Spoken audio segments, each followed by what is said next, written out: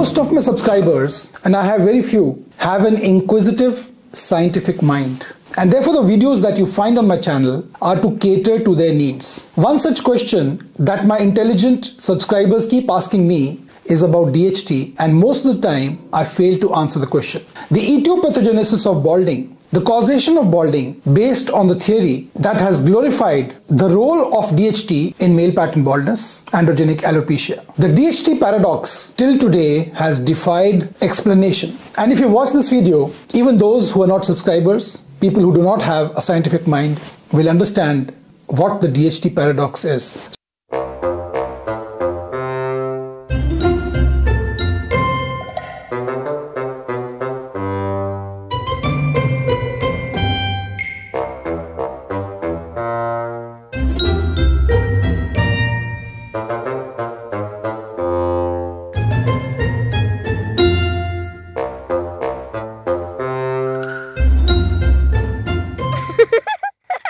So that was a very simplistic explanation of what the DHT paradox is. So now about the theory. Scientific research thrives on an environment where skepticism is celebrated, curiosity is nurtured, and the pursuit of truth is held paramount. Through inquiry, researchers uncover anomalies, inconsistencies, inadequacies within current paradigms, thus fostering innovation within scientific disciplines, of which hair loss is one, thereby enriching the scientific landscape by propelling scientific discourse forward. So is the case with male pattern baldness, in which the jury is still out. Jury is still out to know the real cause of baldness. The current theory of the etiopathogenesis of male pattern baldness is riddled with inadequacies and cannot, in its present form, withstand the rigors of scientific scrutiny. And now we come to DHT paradox and what it means. As far as the causation of male pattern baldness goes, and according to current knowledge, currently held beliefs in the scientific community, it is safe to claim that 5-alpha reductase activity increases in those who are susceptible to androgenic alopecia. Number 2, DHT, the active form of the male hormone testosterone, increases in the scalp. There is a spike in the number of DHT receptors in the hair follicles when you are balding.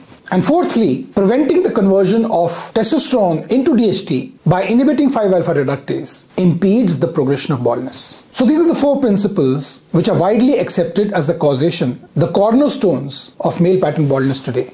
According to currently understood concepts, DHT is the culprit, the trash hormone that causes male pattern baldness by miniaturizing follicles and soon making them disappear. But there is a paradox here that stares at the face of an inquisitive person who has a scientific bent of mind, and most of my subscribers, though I have very few, are intelligent enough to point out this paradox. DHT is the most potent metabolite of testosterone.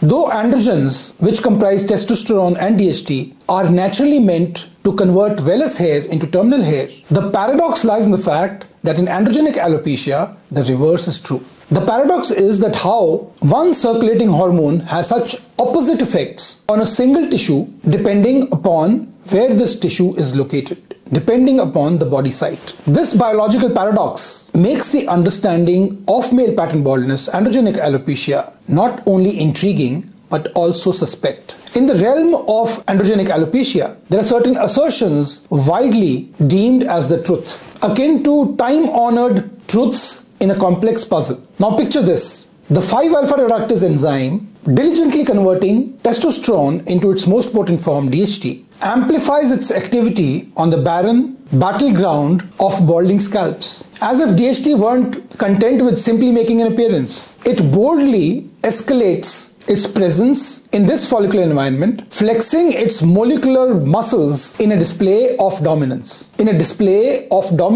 Over the follicles. But wait, there is more intrigue in this follicular saga. Not content with merely lingering around, DHT garners a legion of receptors on these balding battlegrounds, establishing a formidable foothold that further entrenches its presence. A veritable arms race, with DHT fortifying its positions while follicles teeter on the brink of miniaturization.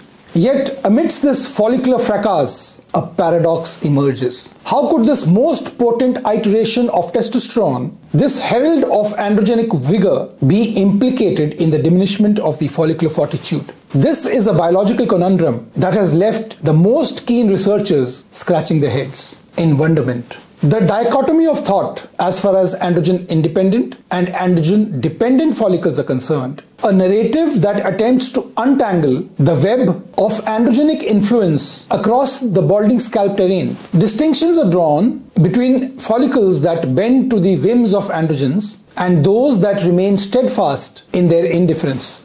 But this thought process, this form of thinking, is but just a mirage when subjected to scientific scrutiny. For you see, the crux of the matter lies not only in the follicle's sensitivity to androgen, but rather in the relentless march of DHT as it lays siege to these follicular citadels. It's not about the sensitivity, but about sheer force of presence, a relentless onslaught that leaves follicles gasping for survival. In the annals of scientific discourse, one voice rises above this fray, this din, attempting to shed light on this follicular enigma. And in a subsequent lecture, I'm going to cover the hypothesis that Kaufman has proposed.